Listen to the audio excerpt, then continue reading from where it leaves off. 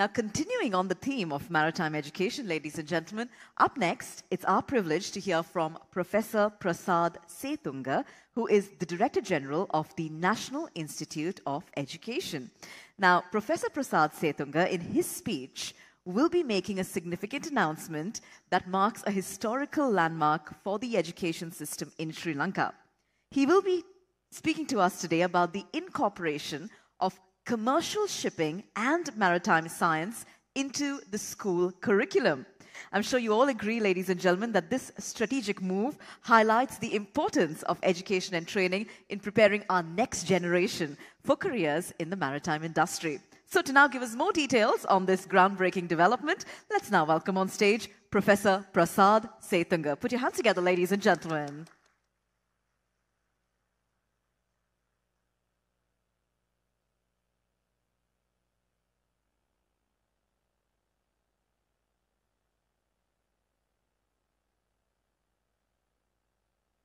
Honorable Minister, the other honorable dignitaries, distinguished invitees, ladies and gentlemen.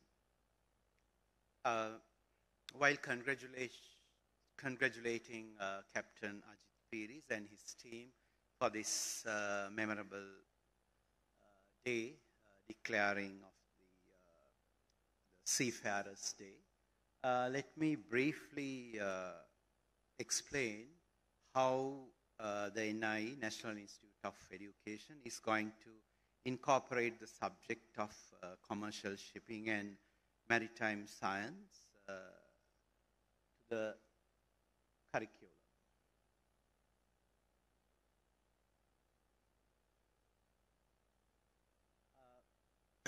I think it's a bit not very good slide explain you, but anyway, I'll try my best to explain. The NIE is going to, not the NIE alone, the Ministry of Education and the other stakeholders is preparing to implement new curriculum reforms 2025.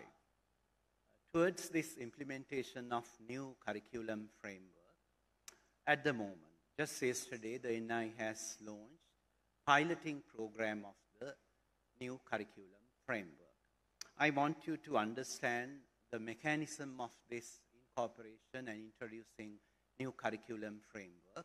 We can't easily implement the curriculum because students are very sensitive in the classroom. Teacher is professional. So, before implementing the curriculum, we need to pilot the curriculum. Whether curriculum is student-friendly, teacher can manage the learn time. So that's the main objective of this piloting. So why I'm saying is this, nowadays people are confusing about this implementation and piloting of the new curriculum framework. So even at the Parliament, it's about to get the full approval of this new policy framework. So we are going to transform the system to addressing huge criticism for us. Long time. The heavy overloaded curriculum, the children are there to add evidences, to showcase evidences.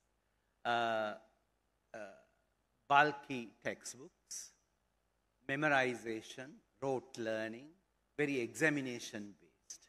So addressing those issues, we are planning to introduce module system rather having textbook system. Module is a theme-based simple theme. You can produce, the students can produce, having facilitation from the teacher. So nowadays we have these digitalized classrooms and the technologies there with the students. So we have decided to introduce this module-based system. Yesterday we launched very student-friendly activity books for the primary curriculum. So let me introduce this special feature very related to this incorporation of this very practical subject towards this towards producing employable adults, like, you know. The first, I think, you can see after completion of the O-level examinations, we will give certification, completion certification for 15 and 16. Currently, we give them fail and, you know, not very positive certification. So after next year, even end of this year, we are planning to issue a certification of completion. We will give this as a transcript, like what they did at the school level. And we are going to invite them to proceed A-level without awaiting results time.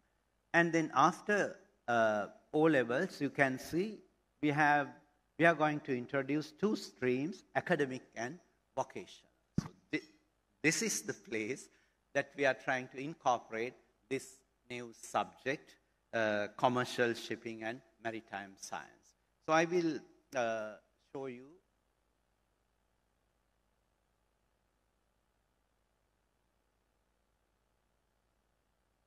our broad learning areas, the language and literacy education.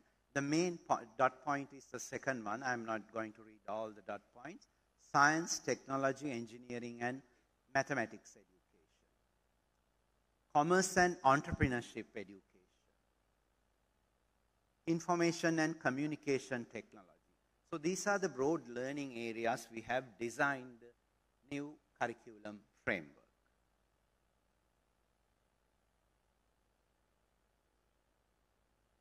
Based on this broad learning areas, we are going to introduce number of subjects as further learning areas.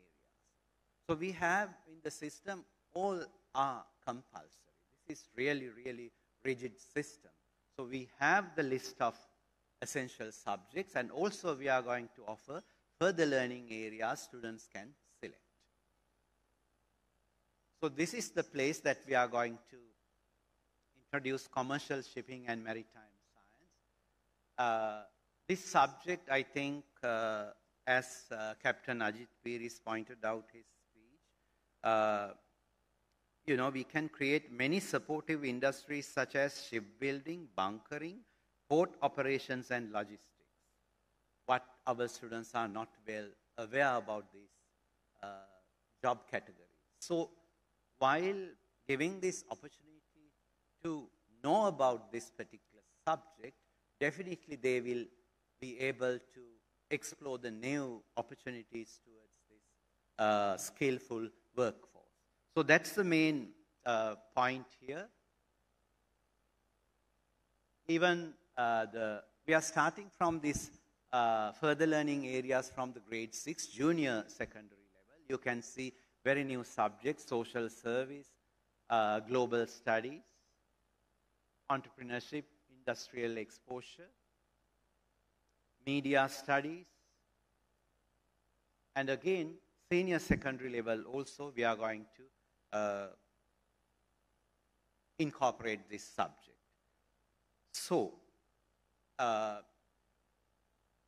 think I am fully agree about, regarding this Minister Raghavan's comment on Sri Lankans are very capable to talk and attend the meetings.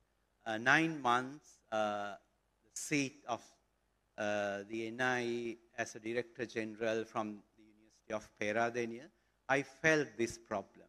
I would like to add the other thing is the Sri Lankans are allowed to resist, like they don't want to go forward, like all the time oppose. Like. So that's the reality of the seat in the Director General's office. I would like to urge your cooperation and understanding about the implementation of curriculum framework.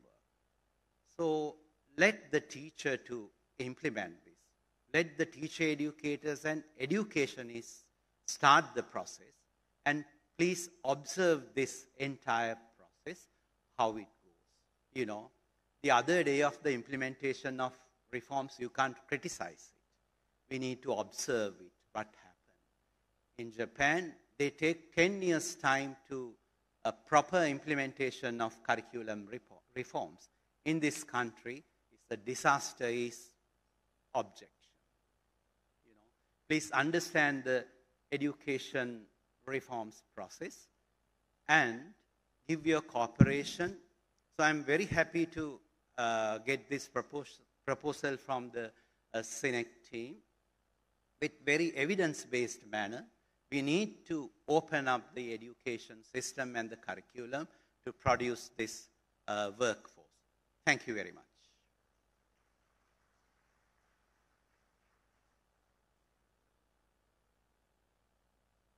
Thank you very much to Professor Prasad Sethunga for shedding light on the incorporation of commercial shipping and maritime science into the school curriculum.